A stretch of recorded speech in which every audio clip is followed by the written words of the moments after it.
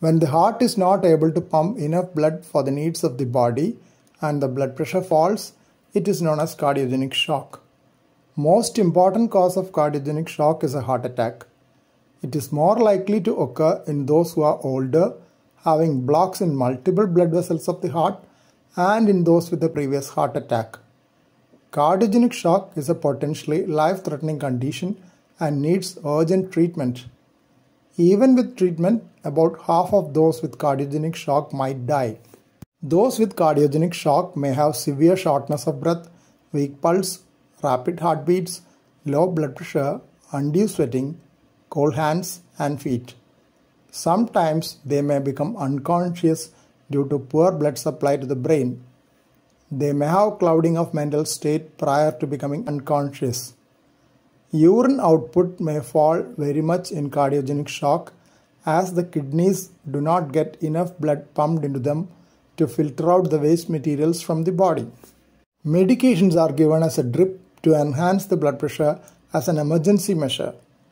Devices like an intra-aortic balloon pump and left ventricular assist device may be useful to some extent. Intra-aortic balloon pump uses intermittent inflation of a balloon attached to a tube placed in the aorta. The tube is inflated using the inert gas helium. Aorta is the largest blood vessel carrying oxygenated blood to the whole body.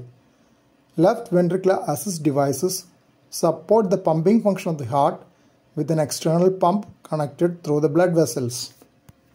If cardiogenic shock is due to a heart attack, immediate angiography and removal of the block by angioplasty are useful. Angiography is visualization of the blood vessels of the heart by injecting radiocontrast medication through small tubes known as catheters introduced through blood vessels of wrist or groin. Angioplasty is removal of blocks in blood vessels by inflation of small balloons attached to small tubes known as balloon catheters. These are introduced through blood vessels of wrist or groin and guided to the heart under continuous X-ray imaging. Thank you for watching this video.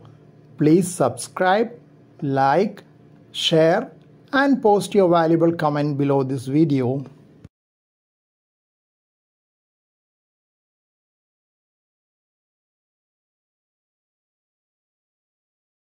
Kindly press the bell icon after that for getting all updates.